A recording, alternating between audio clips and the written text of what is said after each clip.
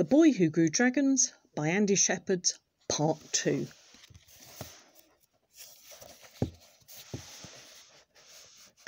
The Jam Roly-Poly of Doom. "Is Grandad planning on growing potatoes on your head?" Mum asked when I walked into the kitchen. She pointed to my hair. "You've got half the garden in there. Shower now and be quick. Tea's nearly done." I groaned, but there was no point arguing. Not when Mum had her "I will not be moved even by a runaway rhinoceros" look. But I didn't make it to the shower, and not just because I spotted the latest Spider-Man comic I'd left at the bottom of the stairs and stopped to check I hadn't missed anything the first 6 times I read it, but because when I went to my room to grab my dressing gown, I noticed something very odd. The dragon fruit was glowing. Properly glowing. I went over and peered down at it. Reaching out, I prodded the spiky skin. It started pulsing orange, red and blazing yellow, and then I remembered what Grandad had said about mould. Maybe it was toxic. I yanked my hand back and stared at it, half expecting my fingers to shrivel up and drop off in some fatal reaction, but they didn't, and the relief was slightly sprinkled with disappointment.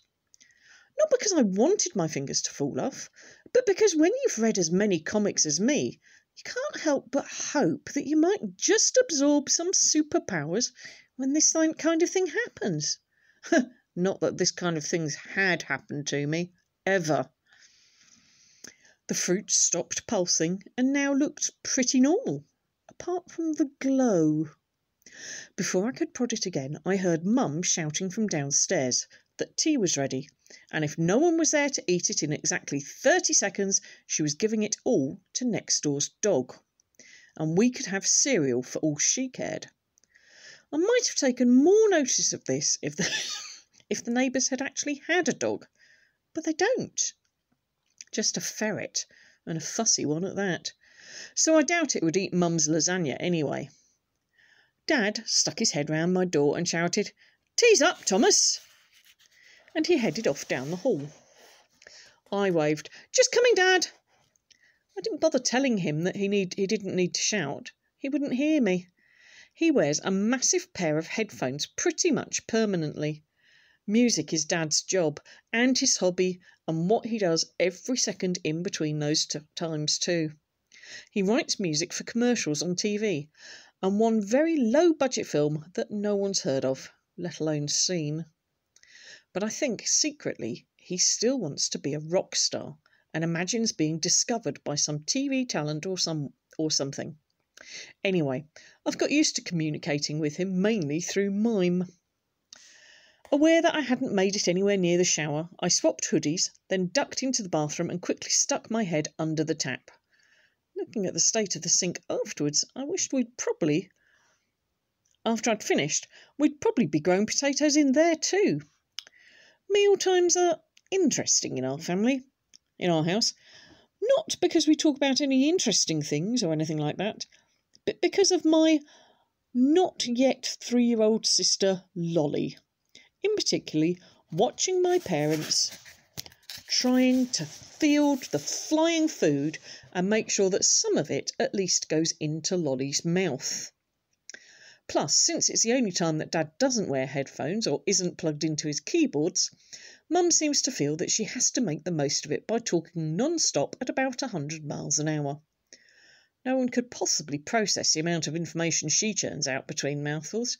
In fact, I'm pretty sure Dad is actually composing tunes in his head while she's talking. And the nodding that Mum takes for his agreement is just him keeping time. After Mum wiped up the lasagna that Lolly had generously shared with the floor, she brought out the dessert. She's working her way through a cookbook that Nana gave her last Christmas, called The Great British Puddings. That night it was jam roly-poly and custard. Well, lumps of custard. "The roly-poly's a bit flat," she noted, as she offered it to us apologetically. "It's meant to be a nice spiral of dough and jam, rather than a splodge." She was right. It looked as if someone had sat on it. And that wasn't unusual. Mum is a vet, you see, and although she can wrestle an uncooperative Doberman into a head cone, she can't seem to wrestle pudding ingredients into anything that resembles cake, despite all the shows she watches on TV. Of course, that could have had something to do with her leaving out half the ingredients to make it healthier. Sugar-free cake is not cake in my book.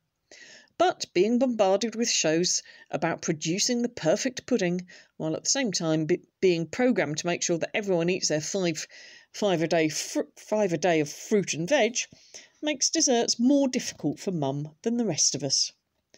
I wanted to say something nice to her to make her feel better, but I'm really not great at lying.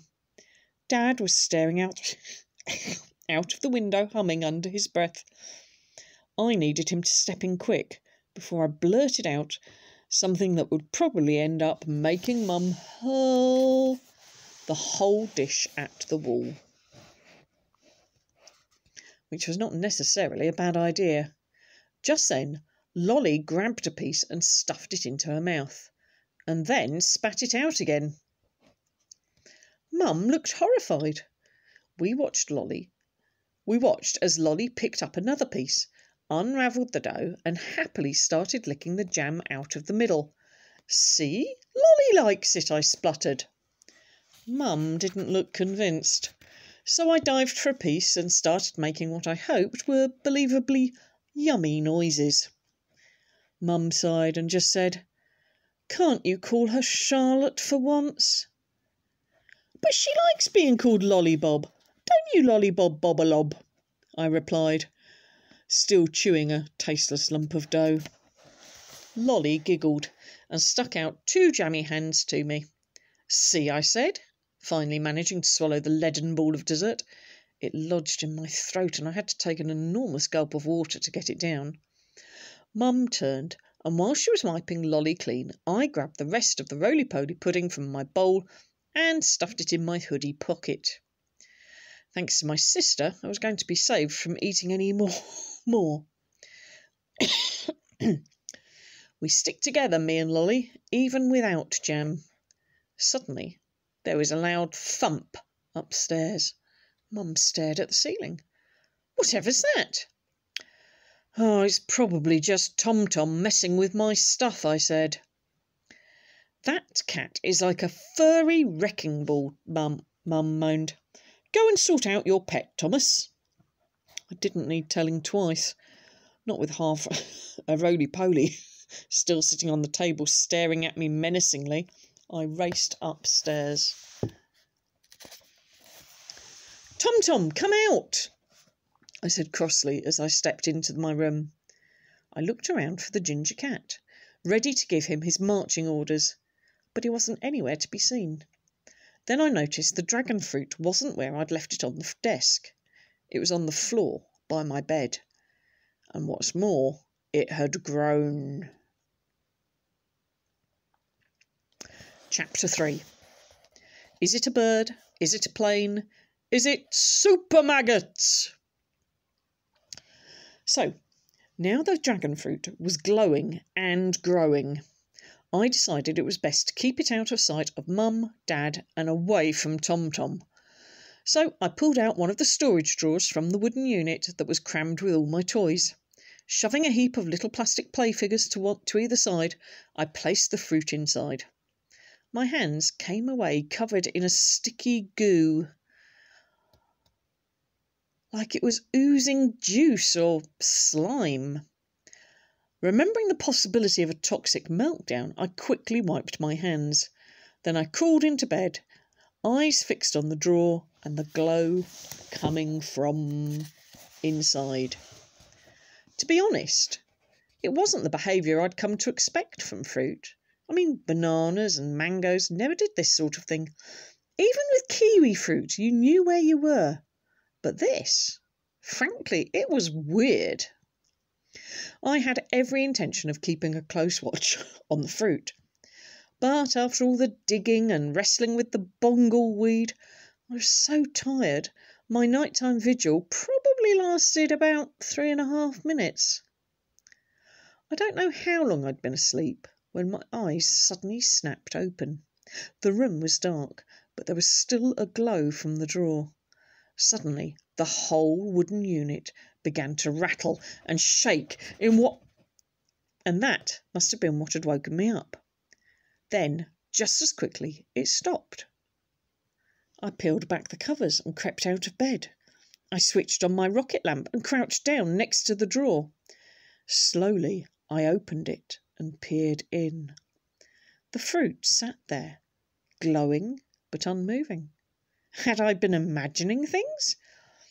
I rolled my eyes at my own crazy imagination and then checked the room for the unicycling gorilla, who usually turns up in my dreams. But there was no gorilla, which meant this was no dream. I turned back to the fruit and then jumped in alarm as it began to move, shaking the drawer again, and this time I clearly saw one side of it bulge. It was as if something was inside and trying to burst out. The skin stretched and the spiky leaves stuck out as the bulge moved under the surface. I thought of the worm I'd once found in a pear from Grandad's garden. What if some kind of monstrous maggot was squirming its way out of the dragon fruit? The thing twisted and writhed and pushed, and I started to back away. There was no way I wanted a mutant maggot launching at my face. But as I took another step, I stumbled over King Kong and came crashing to the floor. I kept my eyes fixed on the still rattling drawer, and then there was an almighty... Like a cork from a bottle, something shot over my head. A spray of messy pulp and little black seeds covered the floor and splattered my trouser leg. For a second I just lay there, eyes pinned wide open. Then I heard scratching and a noise like someone striking a match. I spun around, eyes scanning the floor to see where the maggot or whatever it was had landed. But all I could see were the toys I hadn't put away. There was a scratching sound again, like the fizzle of a match igniting. Whatever was making the sound was behind the beanbag. The match struck for a third time. I edged closer, keeping my eyes firmly on the mound of the beanbag, and as I went, one edge moved. There was something wriggling underneath, trying to squirm its way out. Where was Tom Tom when I needed him? He'd left enough sad little critters on my carpet over the years as presents, and he'd definitely know what to do with some kind of mutant fizzing worm. My heart was hammering in my chest. I'd have to run a mile, but if I took my eyes off it, it might slink away, and then I'd have to go back to bed, knowing it could be somewhere in the room with me. I grabbed a mug from the desk and stood up, ready to trap whatever it was. Slowly, very slowly, I lifted a corner of the beanbag. Every bit of me was poised, ready to jump out of my skin if the thing came shooting out at me. I lifted the beanbag higher, millimetre by millimetre, until I saw it, lying curled underneath. The mad hammering in my chest started to calm as I gazed down at the tiny creature in front of me, which was most definitely not a mutant maggot, although quite what it was I had no idea. It looked like a bird, but it had a thorny little spines down its back, and it seemed more leathery than feathery. It was bright red, and its wings were scalloped, a bit like a bat's, and it shimmered in the light of my rocket lamp, like it was having trouble deciding on the very best shade of red to be. As I stood there, my mouth gaping, it raised its head, swung it from side to side, and sneezed. Only what came out wasn't spit and bogies, but a bright little spark and a wheeze of smoke. And that's when my brain woke up, and I knew for sure and no messing, what was nestled in my Batman dressing gown, scratching its claws across Robin's head as it hopped from foot to foot, was an actual dragon. See you next time for the next part. Bye.